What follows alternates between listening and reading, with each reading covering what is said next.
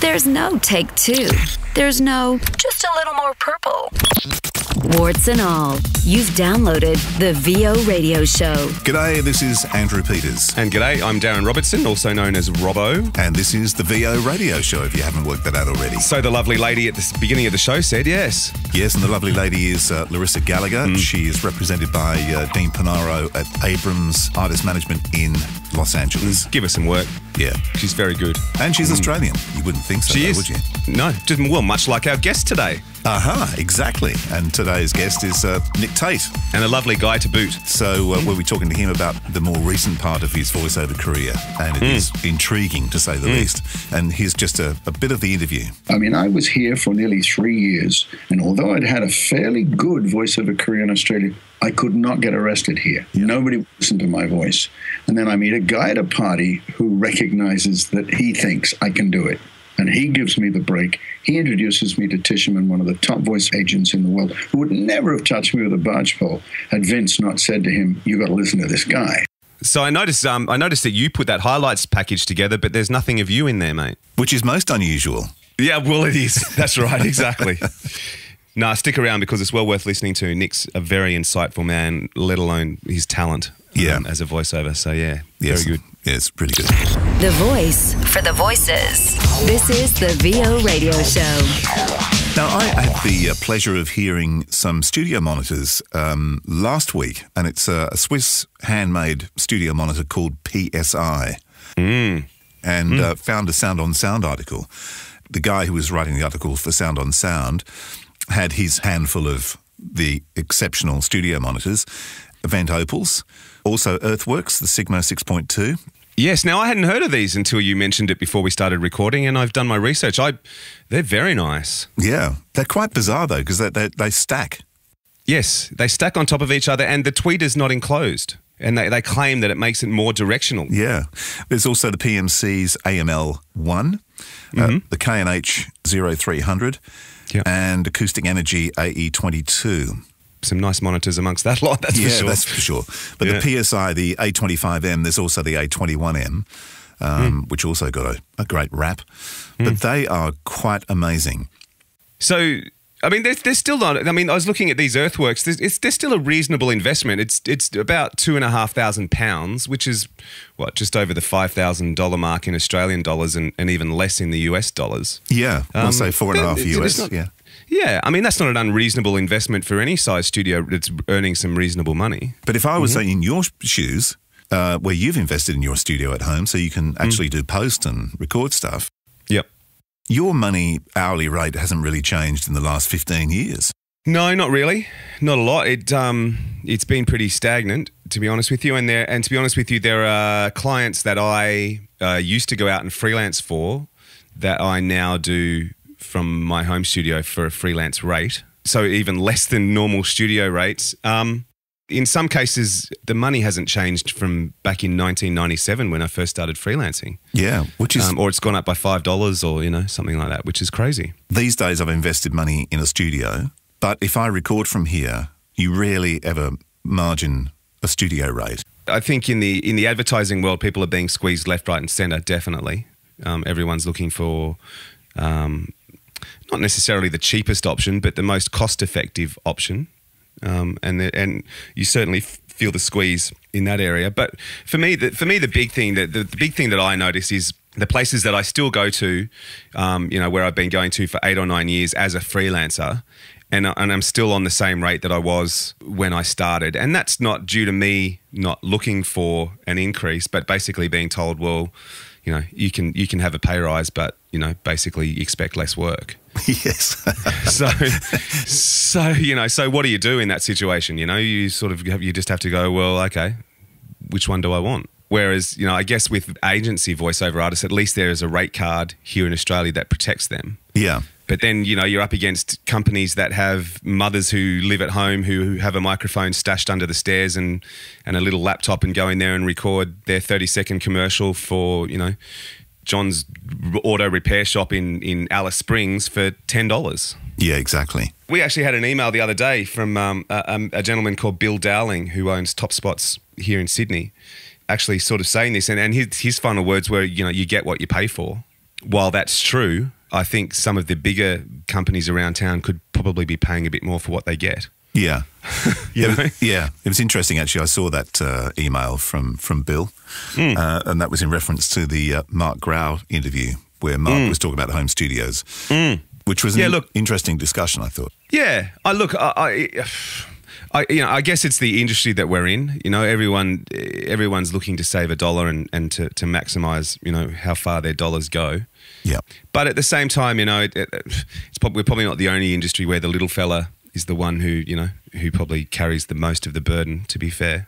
You've just got to be mindful, if you're in the business, that you've got to be able to make a living. Whatever you offer a client, basically, is how they're going to see you. So if you go out there and say, look, I'll do this job for you for $50, but remember me for the next one, you pretty well guarantee that you're going to be the $50 guy. Yeah. My favourite one is when you get someone who comes to you and goes, look, I haven't got a budget for this, and you know what's coming. You know, and they sort of go, but, you know, it'll get you some exposure and, you know, next time there'll be some money. You actually sort of have actually started saying no to that sort of stuff because the money never comes. You know, you chase your tail, and I'm sure you've experienced it as well. Oh, absolutely. Yeah. I actually do another podcast, and we were talking to a gentleman on that, and he was saying that when he gets those requests now, he says, yes, I can give you an hour, but here's my favourite charity, and if you can make a donation or if you can bring me a receipt to say that you've been to the blood bank or, you know, whatever it is that he wants that person to do, I'll spend an hour with you. I'll sit down with you in a coffee shop and spend an hour with you. And I thought, now that's not a bad way to go. Yeah, if you can afford it, yeah. Yeah, I mean, you know, I guess what he's saying is, look, I'm happy to work for you for free, but there's got to be something in it for someone. So you know, I'll give you an hour if. And I thought, well, that's an interesting approach. I like that. I like that a lot. Yeah, that's great. You know, all you've got to do is switch on late night TV to really hear, you know, what the world could be like if everyone shopped at the $10 audio shop down the road, because it's just terrible. It's a shocker. It's shocking. I know. And I think they're doing themselves a favour. But, I mean, you know, to look at it from an advertising point of view, what are you doing for your brand?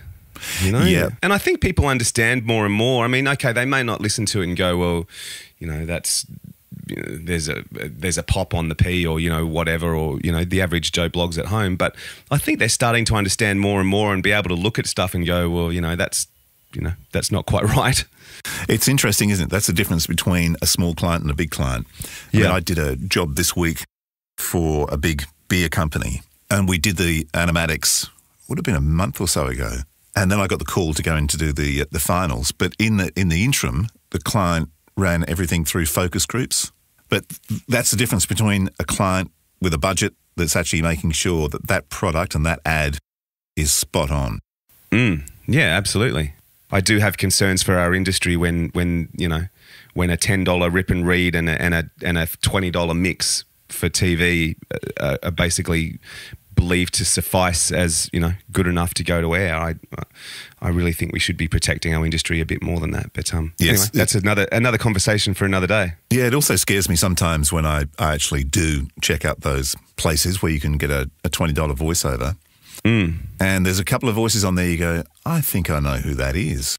Yeah, right. It's like, what are you doing? What are you doing there? You know, anyway. Yeah, well, I suppose the attitude's starting to become if you can't beat them, join them. But at the same time, you're certainly not doing yourself any favours, or any of us any favours. Yeah, but I think you can beat them, so I think it's... Yeah, I think we can too. Yeah. I agree. Yeah, crazy anyway, stuff. Like I said, another conversation for another day. Yeah, exactly. Now, he's a guy that certainly doesn't stoop to that level. In fact, he's one of the biggest voices on the planet. You won't find him doing $10 rip and reads. No sirree, Bob. This guy was one of the biggest trailer voices during the 90s in America, or internationally. One of the top 5 guys. He reckoned there were about 15 that were making really good coin out of movie trailers, and there were 5 that pretty well took the lion's share, and he was one of the 5. So let's get to part 2 of the interview with Nick Tate. In a world where only the best voice will do. Realtimecasting.com. I neglected to tell you that Vince had done quite a lot of work with Donna Fontaine. So what Vince did with me after I'd worked with him for a while, we became great pals. He said, Nick, I want you to get a good agent because it would be great for you and it would help me to promote you. So what I want to do is, he said, I've got about 3 promos here that Don did. He said, I think you could do them. He said, I want you to revoice them. I'll direct you. We'll put it in the movies. And they know who did those movies. They know that's Don. So if I play it to them and it's you, they're going to say, oh, wait a minute, who's that? And that's exactly what happened.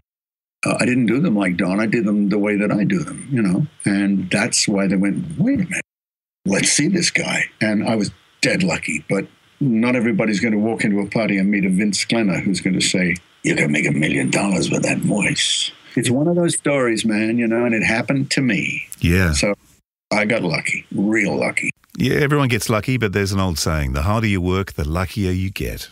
Yeah, exactly. Right. Yeah. So, but I used to feel bad for pals of mine who I had known all through the early period when we were all struggling to get the voiceover work. And I knew they had voices every bit as good as mine, and they could not get into the voiceover world apart from smaller jobs. And I even introduced them to my agent, and he'd said to me, Nick, will you stop bringing me these guys? I said, but he's got a great voice. He said, sure, he's got a great voice, but that's it. It's just great. It's not, he doesn't tell the stories that you tell. He doesn't have the dominance that Don has. You know, I want something that's exceptional. That's what I do as an agent. I have to have exceptional voiceover guys. Sounds like I'm blowing my own trumpet. I don't think I'm exceptional at all. But I did corner up a specific market back in those days. Yeah. And that's what you have to do. You've got to find an area where you can fit. I have worked for Triple M now on and off for about 8 years. Yeah. I always think, well, that's that. You know, I don't hear for a week or two, and I think, well, that's it. It's all over. You know, they won't be back.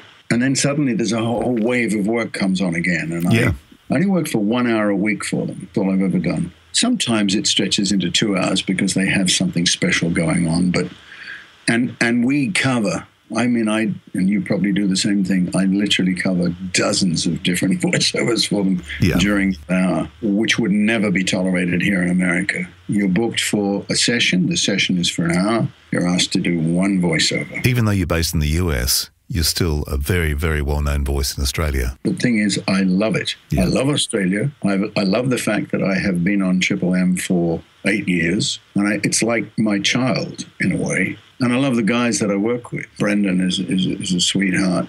And Sadie, Brendan's in Melbourne and Sadie's in Sydney. They're great guys. And they're very, very good at what they do. They're every bit as good as any voiceover producer I've ever worked for in America. But as you know, Brendan and a lot of the guys who create the promos don't actually work from the radio station anymore. Yes, indeed. Well, I think technology has brought that about for all of us.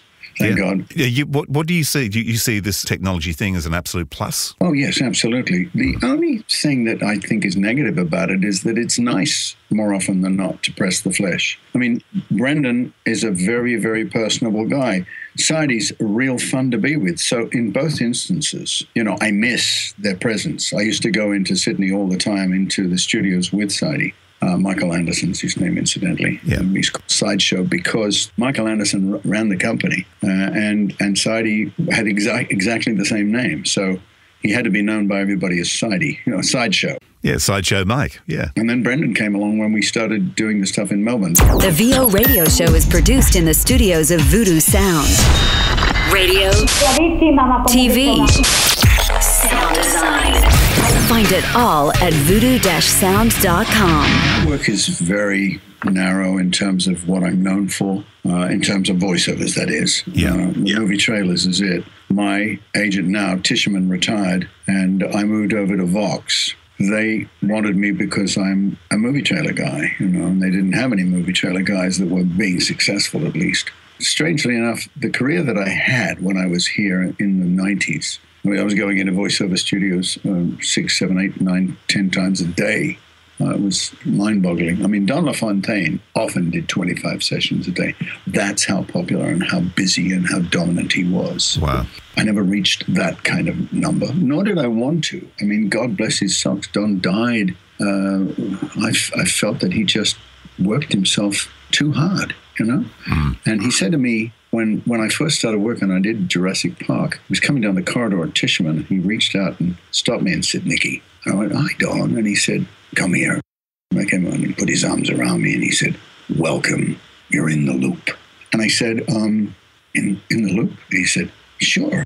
He said, man, your feet are never going to touch the ground now.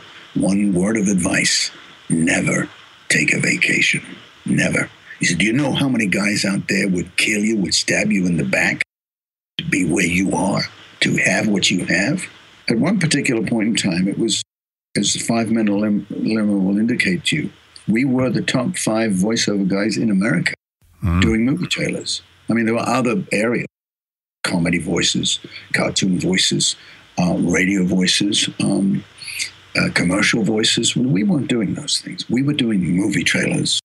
And there was only probably 15, but there were 5 guys that were dominating it. And Don alone was getting more than 3 times the next closest guy to him. And at one point in time, my work was at such a level where I was probably number 2 or arguably number 3 in America doing movie trailers. And it was a very thrilling and exciting and hardworking time. I started living on coffee, and I wasn't a huge coffee drinker in the beginning, but I started realizing that I was getting really shaky and excited, and I realized that every time I did another voiceover, I would go to Starbucks on the way, because I had to drive myself from Burbank, then I'd have to come out and go down to Century City area, and then from there I'd have to go to Santa Monica, then back to Burbank, and then over to Century City again, to these various voiceover studios. Like I felt like a courier for my voice. I was driving myself everywhere. And Don, he had a limo, and he had a driver.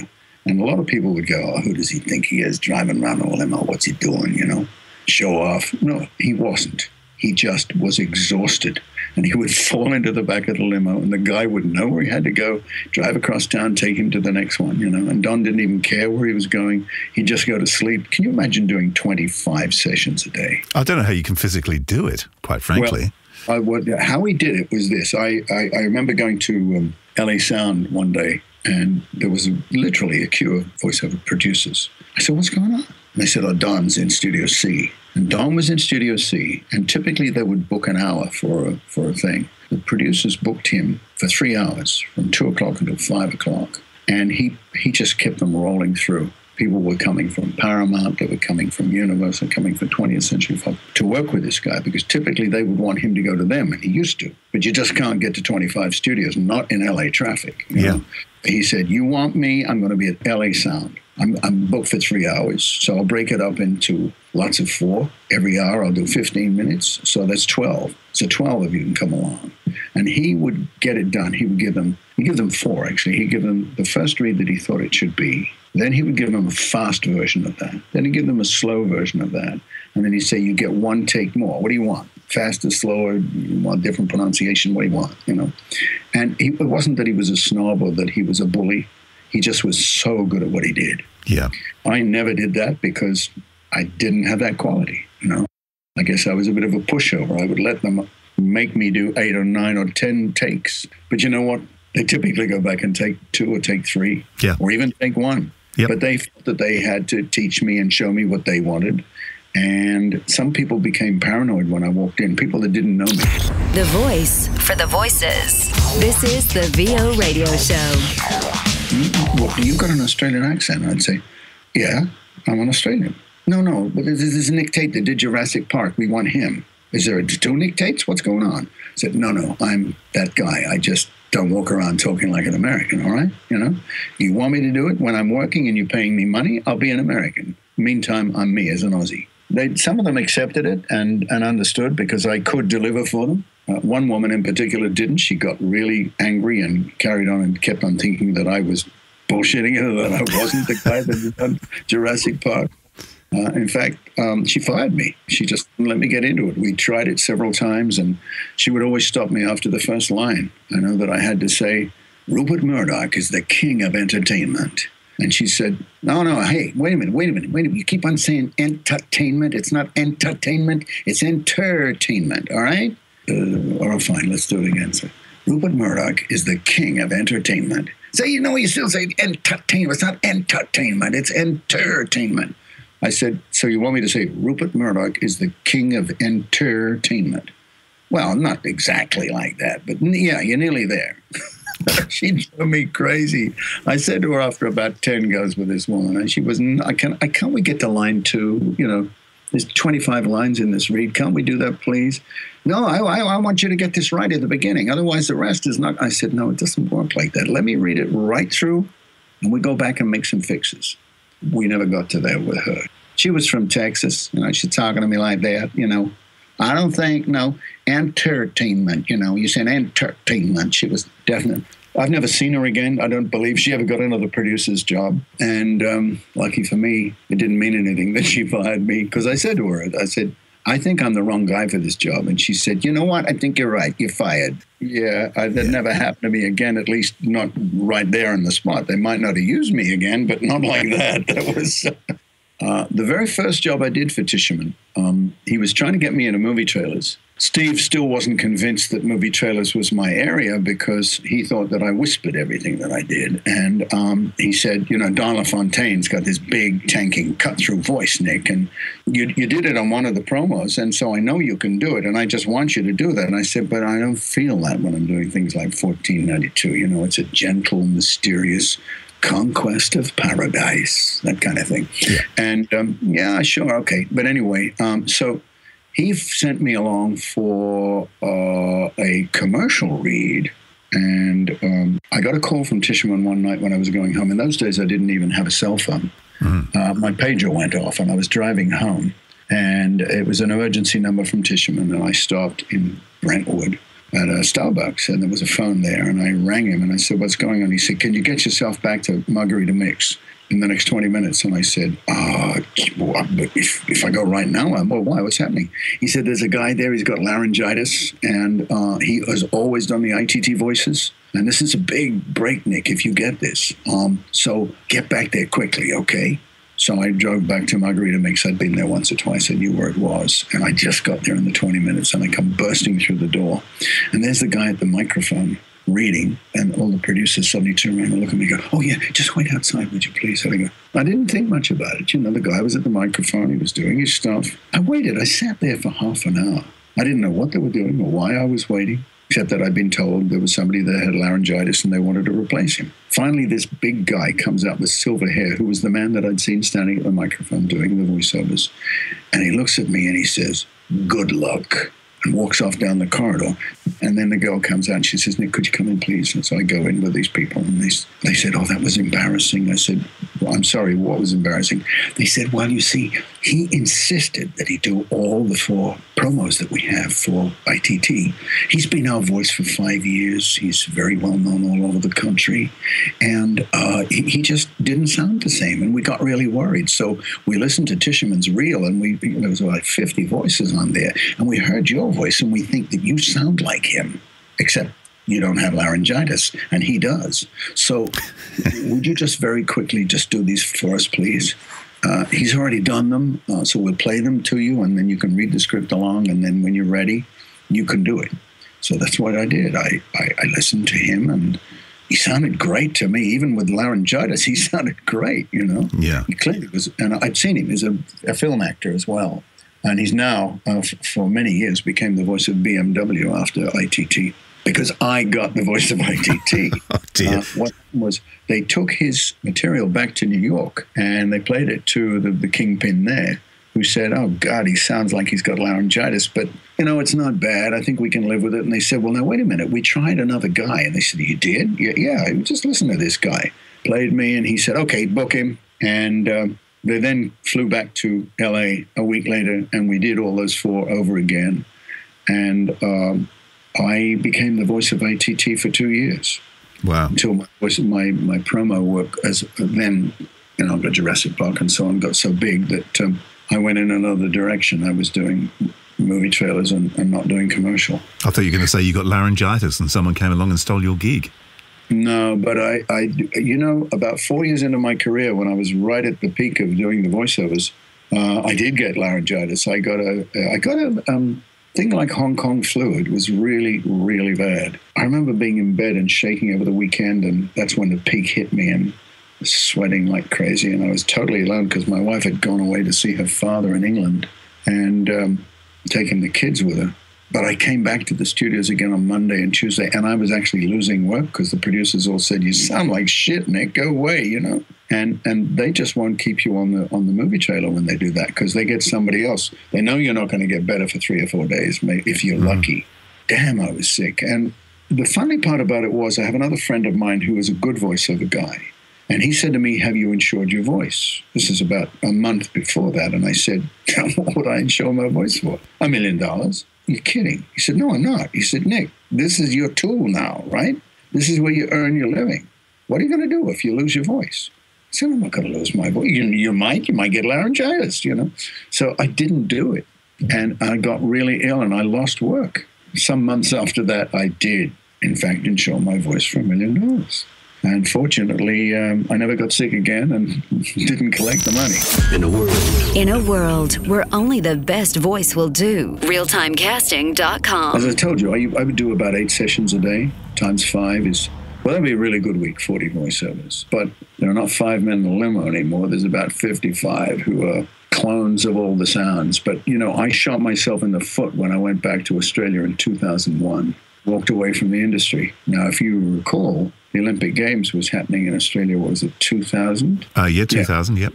Yeah, I had come back then, and I had an apartment in Sydney, which I wanted to turn into a voiceover studio apartment. It was in Neutral Bay, and I had to get technicians to come in and wire it for me. But all the ISDN technicians in Australia in 2000 were at Homebush. And I couldn't get anybody to help me. And my voiceover career went into the toilet because I was on several very big films. And in the daytime in Sydney, I could work at Dave and Dave's or Stellar Sound or some of those great studios that existed in those days. And they all had ISDN or whatever was required to connect with America. And so I wanted to get it in my home because the typical panic time in America is 10 o'clock in the morning. When they want the work they were doing the day before, they want it changed by between 9 and 10 in the morning. And as you know, 17 hours different, right? So 10 o'clock in the morning in LA is 3 o'clock in the morning in Sydney. And I couldn't get Stellar Sound or Dave and Dave's or any other studio to work with me at 3 o'clock in the morning. No. Especially when I couldn't tell them until 20 minutes before, "I need you now." But it was an impossibility because when they ask you in the States to fix something or to change something, they want it done now. And when I say now, I mean in the next 20 minutes. So you have to always, I was like a B-2 bomber circling over LA. I was around all the voiceover studios. So if somebody wanted me to change something or do something new, I could just arrive there within 20 minutes. Because any longer than that, somebody else has arrived there. Or you have put the 5 producers that are sitting in their chair waiting for you to arrive, noses out of joint because you're not there on time. The voice for the voices. This is the VO Radio Show. I'll tell you a funny story. When I finally got the ISDN set up in my apartment, the toilet was on the other side of our bedroom, and between the two of them, there was a changing room. So I set my sound booth, because I didn't have room for it in the apartment as a booth. So I set it into the walls of the changing booth. And the clothes hanging there acted like baffles. And I was doing some big international films in my clothing closet in Sydney. I used to laugh to myself about if they only knew what was going on. So I got this booking, came in, and typically it was 10 o'clock in the morning, and they wanted to work with me at 3 a.m. And I said, sure, just call me a few minutes before and I'll wake up. But I needed half an hour to wake up because I go and put the coffee on and get myself up. On this particular day, I'd done that. I'd got the coffee and I was ready to go. And my wife was asleep in the bedroom. And I started doing the voiceovers with the guys. And they said, "Oh, Nick, okay, well, you're ready there. Now, where are you?" I said, "I'm in Sydney, man. I'm in Sydney." "Yeah. So what? What's that beach there? Bondi Beach. You going to Bondi Beach, are you now?" I said, no. It's 3 o'clock in the morning. I'm not going to Bondi Beach, mate. Anyway, we call it Bondi. "Oh, okay, fine." So we're doing the voiceover, and my wife gets up and she comes in and she goes, "What are you doing? You're making such a lot of..." I said, "Hazel, I'm in the middle of work, right, sweetie?" So she walks through to the bathroom. I said, "Oh, Hazel, don't flush." The guy said, "What was that, Nick?" I said, Nothing. I'm just talking to my wife. She's just passing by, 3 o'clock in the morning. Don't worry about it. Everything's fine." I told her we're working. So she'd gone back to bed. So so we go on, and Hazel finally comes out. Unfortunately, she doesn't flush. And she goes back to bed. And I'm continuing on with the work with the guys, and about 20 minutes later they finish. They say, "Wow, that worked well, Nick. Thanks a lot. You can go back to bed now, right? Or are you going to Bondi Beach?" I said, No, I'm going back to bed. I said, "Good. Tell your wife she can flush now."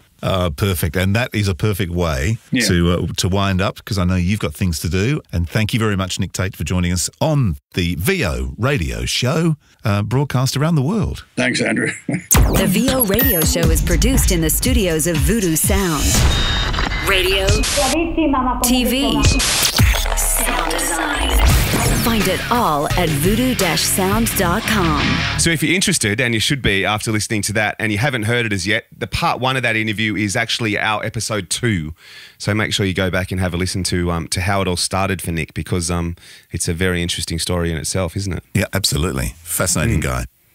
So yeah, episode 2, if you want to go back and have a listen to how it all began for Mr. Tate. Yep.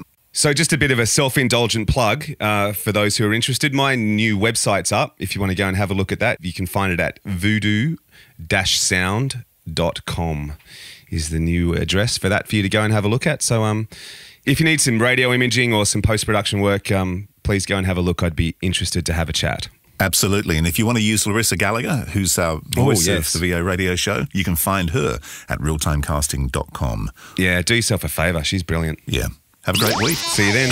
Cheers. The VO Radio Show is produced in the studios of Voodoo Sound. To polish your next audio production, check us out at voodoo-sound.com. Find professional voices simply all in one place. Realtimecasting.com, including me.